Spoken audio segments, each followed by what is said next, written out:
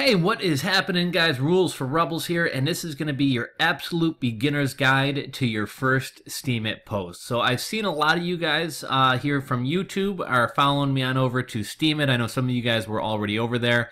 But for any of you guys who are either just in the process of making the move over there or who have maybe set up accounts and have not yet posted anything, you may be a little bit confused by the formatting. It threw me off a little bit at first, as well as how to do the tags. So one interesting thing that we have to differentiate in terms of like how this is different than writing on Blogger or WordPress is there's no buttons here for italics, bold, H1 tags, H2 tags, H3 tags, etc. I believe what they refer to it as is an HTML editor, very similar to how Reddit is. Reddit doesn't have those buttons. You're going to have to do, just for example, if we wanted to make something a header, it would be why dogs spin in circles before they poop. Maybe we're doing an interesting kind of science article on why dogs spin in circles before they poop. And the kind of cool thing about Steemit is you can kind of preview what you're doing down below here. So as you can see there, we have an H1 tag or a title basically.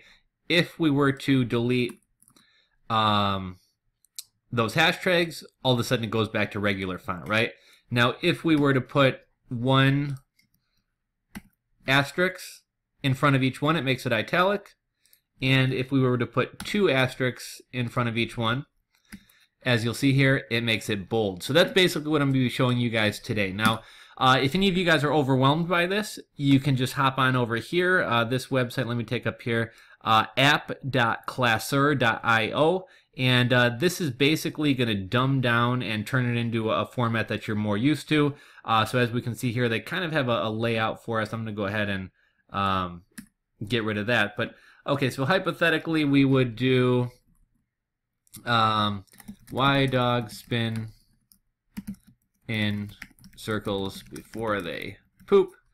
And if we highlighted that, we could turn it into a H2 tag, an H1 tag, or nothing at all. But as you can see here, this kind of dumps it down and makes it a little bit more like Microsoft Word, or like Blogger, or like WordPress. If you wanted to add a link, you can add links there. https www.youtube.com/rules for rebels. And that will turn it into a link. So I will link to this nice little app here. This could be helpful for you for Steemit or Reddit if you don't feel like learning all the tags. As you can see here, basically, if we wanted to make a link and you wanted to do it manually, what you do here is just bracket there, bracket there. I forget what you call these hoop things, but hoop things with the link within there. So this is a nice tool to kind of help speed up your writing if you want to use it. Again, I'll link to it in the description box below. But going back to Steemit, we would just do our title. So why dogs spin in circles before they poop. And if we want to do the same thing here, we would just do a hashtag why dogs spin in circles before they poop. Okay, and then if we go down there, we see that. So then maybe I want a subtitle. The Earth's magnetic force. And as you can see there, we have a subtitle. And then dogs like to spin in circles before they poop because of the Earth's magnetic force. Okay, and as you can see here, and like, why do we really care about H1 tags, H2 tags, H3 tags, etc.? It's really not that important for SEO. I don't think SEO is that important for Steemit. As Steemit grows, it may be more important for like ranking in Google, but as it stands now, it seems like the only people really reading Steemit content are people who are actually already on Steemit. So your target audience and everyone who's going to check out your stuff is most likely already on Steemit. But the reason we want to do this is it just, I'm sure when you guys read blog articles and things like that, the easier it is on your eyes, the more likely you are to read and the easier it is to read, which is why you'll see people, like, rather than having huge blocks of just the same text over and over, you might spice things up by putting a quote in like an H2 tag or something like that. As we get a little bit further down here, let's see here. And then if we want to do something in like bold, we could put Dogs are man's best friend. And we would just do 2 asterisks, 2 asterisks, and as you can see there we have bold. Again, if we wanted to make it italics, we do 1 asterisk. But this is essentially how you're going to throw together a post. If you want to put images in, what you're actually going to do, it used to be you would actually have to host the image on like IMGUR and then do, you know, some combination of this HTML code to get it in there. Fortunately, you know, now they Steemit actually hosts images, so you can just click select your image, and it'll plop it right in there. The one other thing I wanted to show you guys is how to add video. So let's see here, rules for rebels. Let's see which one of my videos pops up here. I'm going to turn the sound off so you guys don't have to listen to me. 5 days on Steemit. So we'll pick this one here. And you can do this with your own videos as well as other people's videos. You know, don't just repost other people's videos, but you know, if you want to reference somebody else's video and write a blog post in relation to it, you can do that. So what we're going to do is click the share icon. We're going to click that button that says embed. We're going to copy and paste this, and then we're going to come back on over to Steemit. Here's a funny dog in this video, and then we want to put the video below. We just paste that in. And they already have, I forget what you call these little backwards arrows, forward arrows, but they already have everything coded there. So it's going to plop it right in here. So again, just to recap, we have 1 hashtag for like an H1 tag, 2 hashtags for a you know, subtitle. We have 2 asterisks for bold, 1 for italics, which I didn't do here, and then we just dropped in the code for the video, and that plops the video right here. If we wanted to upload, I'm not going to show you guys how to upload. I mean, it's as simple as clicking this and selecting the file. Let's see, what else do we have to show you? So with tags, I was kind of confused. Sometimes you'll separate these by commas. Now this one's about dogs, so a lot of times what I'll do is head on over to steemit.com. Now I could put anything here. I could put dog, pets, bulldog, and some, you know, you can type in any word. It doesn't have to be an already set category, but you're probably going to get more views if you are in a category that's already set. So what we're going to do is, I don't know why it's acting like I'm not logged in. Hold on, let me pause the video and log in.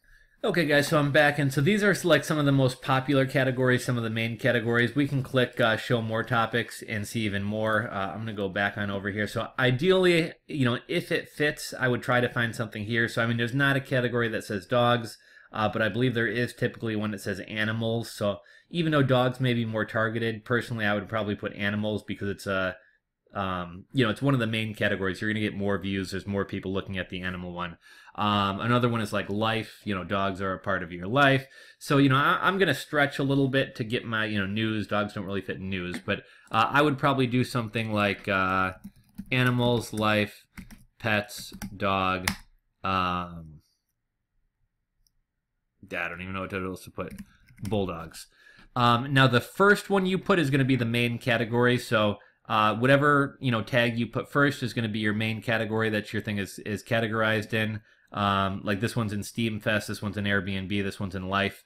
So make sure whatever, you know, the most targeted one or the category you want to be placed in is the first hashtag that, or I'm sorry, the first tag that you put. Again, separate them by commas.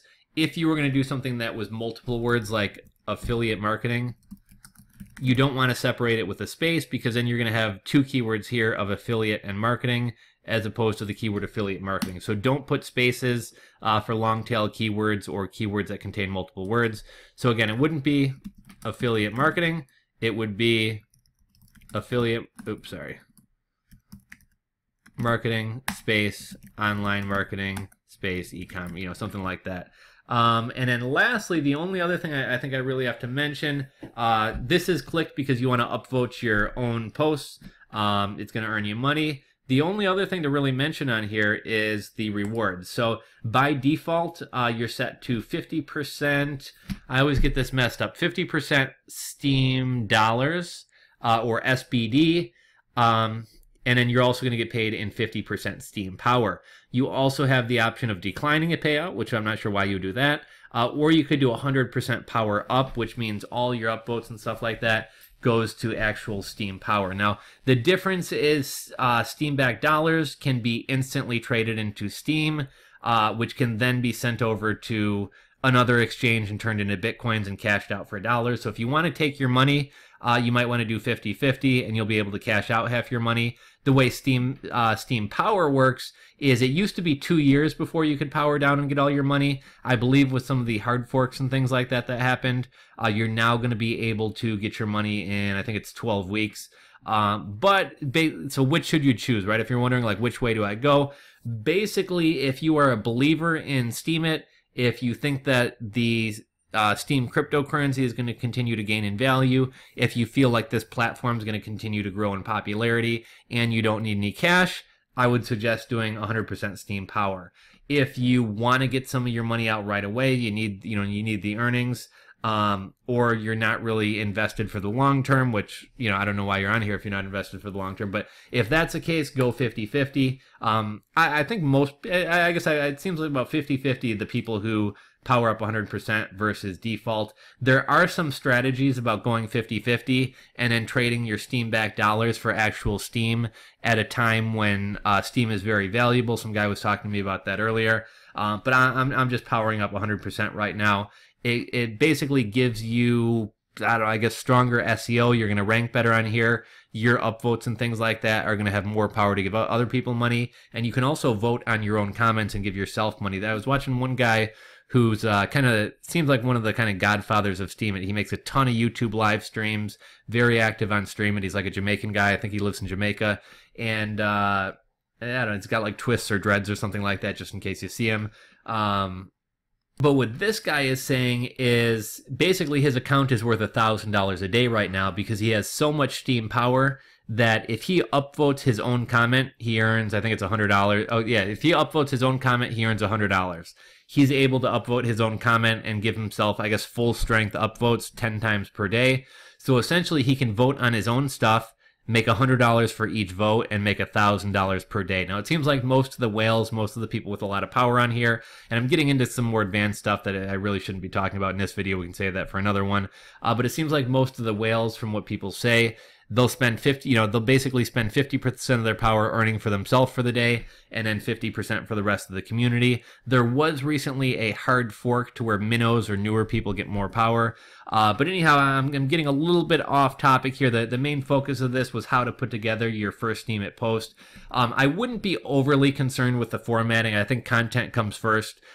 Make sure you're getting out good quality content and people will enjoy it. But as you get a little bit more used to the platform, as you have a little bit more time on your hands to actually work on the formatting, definitely consider the formatting. I notice on like Reddit, people take like a great sense of pride in how well that they format things. So sometimes you'll see a post that has like all types of charts and graphs, and somebody will be like, oh wow, great formatting. So people really do like good formatting. There are certain ways to code like charts and things like that if you wanted to make some type of chart. Personally, what I would do is probably just make it in Excel or PowerPoint or some other program. Take a screenshot of it using something like Snagshout or Jing, and then I would basically just put it in as an image as opposed to trying to figure out all the formatting. But again, H1 tags, H2 tags, bold, italics, all this stuff is very easy to do. You want to put in a YouTube video, just get the embed code. But yeah, this is basically everything you know to put in to throw down your first Steemit post. Really dig in Steemit. I already did one update. I'll do another update soon. But the other day I earned $75 off one single post. I think another post got me $25. I've been uploading Side Hustle Tuesdays and Side Hustle Thursdays on there. Been earning about $10 to $16 per one of those posts. So far it seems like Steemit is earning me a lot more money than like AdSense or something would. I'm really digging the platform and excited to see where it goes in the future. I'll be making another video in the very near future, giving you guys kind of my Steemit goals. Within 30 days, I want to be making $100 a month, and within 6 months, I'd like to be making $500 a month. I think more realistically, probably within 60 to 90 days, I think I can probably be up to $500 per month. And hopefully this platform just continues to grow. But for all of you guys who've joined me over on Steemit, encourage those of you who haven't already to get your first post up. Those of you guys who haven't joined me over there, get in now, guys. People are really getting excited about this platform. Ever since I think they call it Hard Fork 19 or whatever it was. Apparently that's like one of the biggest days in Steemit history thus far. Minnows have a lot more power. You can spread your money around. Other minnows can spread their money around and upvote people. So really excited about this platform. If you enjoyed this video, please give it a thumbs up. If you have a friend who wants to get on here, you want to get a friend on here, whatever, feel free to share this video with them to get them started. And if you're not subscribed to the channel, please subscribe. But that's it for today, guys. I will catch you guys tomorrow for Side Hustle Thursdays.